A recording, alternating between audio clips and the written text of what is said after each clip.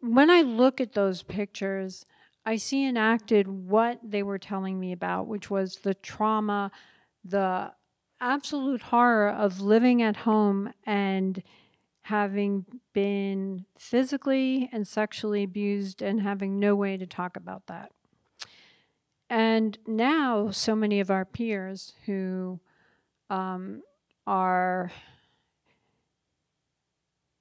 some of them still performing, are just starting. So you're finding people who are in their 50s, older, starting to talk about that. What was your sense of that at the time? It's, yeah. We never talked about it. We didn't talk about it. I was just texting the other day with the guy that I used to date back then, and I asked him because I know he was sexually abused, and I said, "Did we talk about it back then? Because how did I know about you?" But it wasn't until later, 20s maybe. I guess no one talked about it back then, did they? I mean, not in my experience. Well, you have to remember in the DSM, PTSD as related to a non-combatant didn't enter into the DSM, which is the medical diagnostic book. I'm going to fuck this up, but you basically get the idea.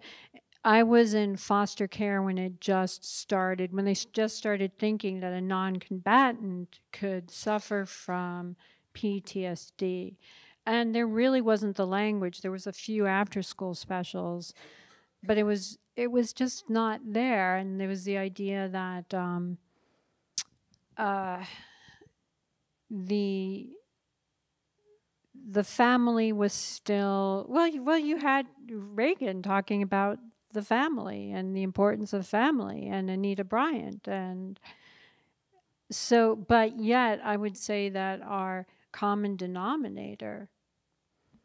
I think it's really interesting that we all put ourselves in dangerous, physical, intimate experiences, but the difference being that we put ourselves there, and it was kind of like, and we all knew each other, so we could learn to trust each other, we could learn to trust, which was not something we knew about. So, I don't know, I've just been thinking about that lately.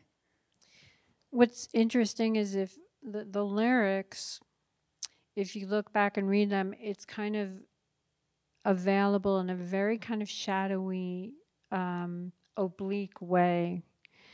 You can take it as metaphor, the feeling of being unsafe, attacked, but at the time, it's like telling a deeper truth.